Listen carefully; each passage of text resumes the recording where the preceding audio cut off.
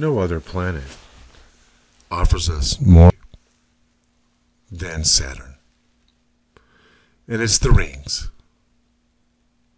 And what Cassini and Voyager have done is just amazing. The pictures that we now see from them. And the changes in Saturn, we're studying the changes of all the planets, and we're featuring Saturn today.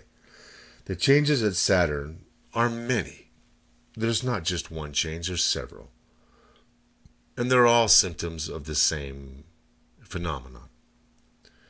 The northern vortex at the North Pole has shrunk and no longer spherical, but now hexagonal. You tell me what does that? Well, the astronomers have already told you. They say it's resistance. Resistance from what? They won't tell you, but you already know. It's from cosmic rays and the second source of solar wind. The moons of Saturn also tell a story. Many of them are not spherical. Many of them are rocky, but some of them are not. Some of them are big enough to maintain an atmosphere. And Triton is probably more Earth-like than people are willing to admit. But what's a gas giant doing with so much water in its ring system? It's like there was a collision. And indeed, a collision is told about in clay tablets and ancient writings. People who should have no idea what's going on in the solar system had advanced knowledge of our solar system. The Cassini probe has returned so many spectacular images that, to me, the cost is insignificant to what we've gained. And the changes in Saturn are really explained by the appearance of Nemesis. And if that's the case, then all the planets should be changing, including Earth. Because if you're shedding cosmic rays throughout the solar system, you can't just single out one planet and send your cosmic rays towards just one planet. This brown dwarf Nemesis is shooting out cosmic rays in all directions. And then they're being captured by the sun and heavy planets and focused into these planetary systems. And indeed, we see changes throughout the entire solar system. Mars, melting ice caps will feature that. Its moons are changing. Jupiter's moons are changing. But this is called Pan. I call it Pan. Some people call it Pan. But that's a moon that really looks like hybrid debris. And again, tells a story of massive collisions taking place in our solar system. Other changes seen in Saturn is the Aurora activity. What on earth would increase the Aurora activity in Saturn? And why does the increase in Aurora activity in Saturn mimic the increase in Aurora activity of planet Earth? And that's because the increase in activity is caused by the same thing. A failed star, Nemesis, in our solar system. And the auroras on Earth, we've chronicled them. We've featured them. It's amazing. Some of the auroras that have occurred in the past few years. All because there's more electrons and more plasma in our magnetic field and in our planetary systems. That's very logical. If you're going to change and create resistance in that northern vortex, shrinking it down, slowing it down, creating a hexagon, then those particles have to pass through the magnetic fields of Saturn. And when they do, pass through the highest density of electrons, it glows. It glows. And the thing is some of that light is in ultraviolet. So you can create ultraviolet frequencies in your magnetosphere, which would explain the amount of extreme ultraviolet being measured on the ground here at Earth. We're featuring some of Nemesis Maturity's work. We want to link all of these channels that we're featuring here that have studied Saturn. And we want to give them their due credit. But this video is being made under fair use and for educational purposes. We do not make money off this video, and we do advertise for the people that produce and did the hard work, wonderful work.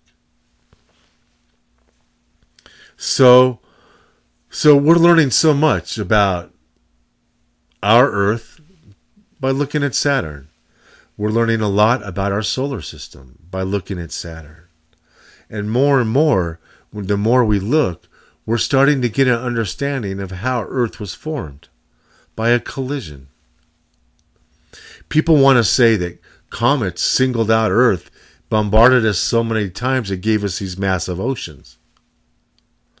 But where are they now? How come they singled out Earth?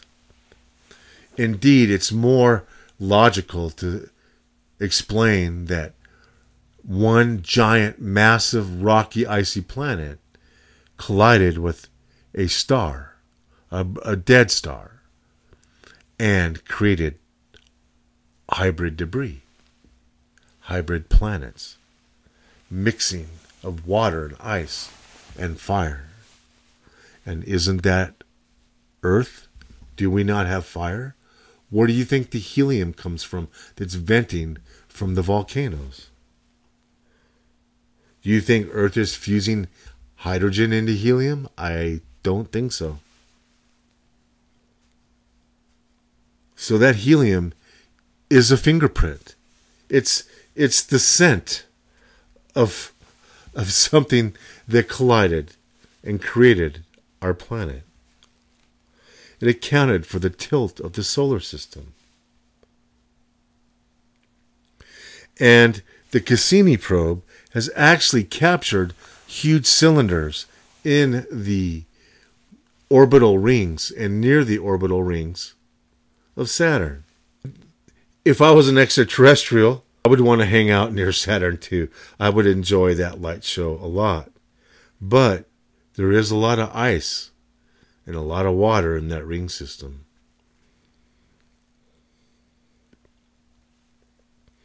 The Cassini probe actually had a second probe called the Huygens probe that actually plunged into the atmosphere of Triton. They predicted methane oceans, and they didn't see any. That was kind of disappointing. I wanted to see a methane ocean. I didn't know what an ocean of methane looks like. But they found methane lakes and evidence of methane lakes and geysers of gas being created depending on the seasonal changes of Saturn itself. So Nemesis would account for the ellipticality. Nemesis would account for the asteroid belt. Nemesis would account for the comet belt. And it would account for how our Earth looks today. Yes, it would. It perfectly explains. The model is simple. A collision between an icy, rocky planet and a fiery, hot brown dwarf would then melt a lot of the silica iron rock, would evaporate the ice into a very thick, dense atmosphere. Then as the crust cools, it'll trap the heat.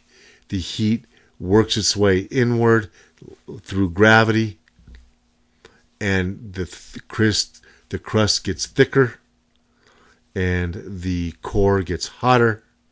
Next thing you know, we have a magnetic field. Next thing you know, all that condensation comes back down onto the planet as it cools. And that creates even a thicker crust. The heat from that brown dwarf is allowed to escape the core through crevices, fissures, and volcanism. And by studying other planets, we can really understand planet Earth. And conversely, by studying planet Earth, we can understand our solar system. So I encourage you to check out the Voyager and the Cassini documentaries that are on Amazon and on Netflix. They're spectacular. The images are clear, colorized, and there's many, many of them. But the one thing that I meant to impose upon you is that whatever you do to one planet from brown dwarf, whatever you do, you have to also affect the other planets with the same phenomenon. So the cosmic rays that are slowing down the northern vortex, shaping it into a hexagon, and creating more auroras should be affecting Earth too. And indeed, our cosmic ray counts in the stratosphere have steadily climbed. Our aurora activity on Earth, it peaked in such a spectacular fashion. It's just awe-inspiring. We started seeing white auroras. People are like, white auroras? They were clamoring and scrambling to try to figure out and explain why Earth is having white auroras.